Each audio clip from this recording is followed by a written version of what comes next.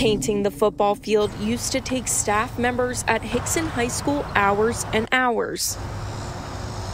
Now, it only takes the push of a button. With the turf robot, it'll tell you exactly how long it is. You can kind of adjust it to any presets you want, and then once it is preset, all you really got to do is press start. All thanks to this turf tank. Our goal is to help the playing fields look the best they can at a very economical price and raise the quality. President and founder of Turf Tank, Jason Aldridge, came up with this idea back in 2016. I was watching Shark Tank one night and was just kind of brainstorming with my son, and I turned to him and said, wouldn't it be cool if we could build a robot that paints sports fields? The turf robot typically only takes 3 hours to paint an entire football field. When I asked Hickson linebackers coach Kendrick Bradley if this turf tank was a game changer. Yes, ma'am, for sure. I mean, you don't got to do nothing but press start for the most part and clean it off, but other than that, that's it.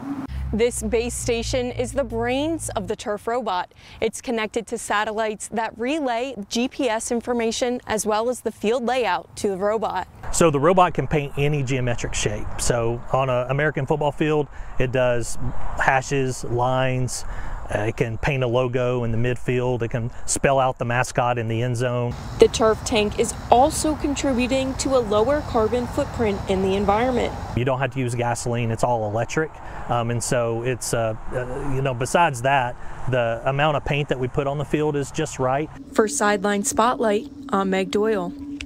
And as part of our coverage this season, we're highlighting great stories from area schools and students. So here's how you can help out. There on your screen is contact info from our newsroom, email, phone, and social media information. If you know someone who deserves a spotlight in our sports coverage, please let us know.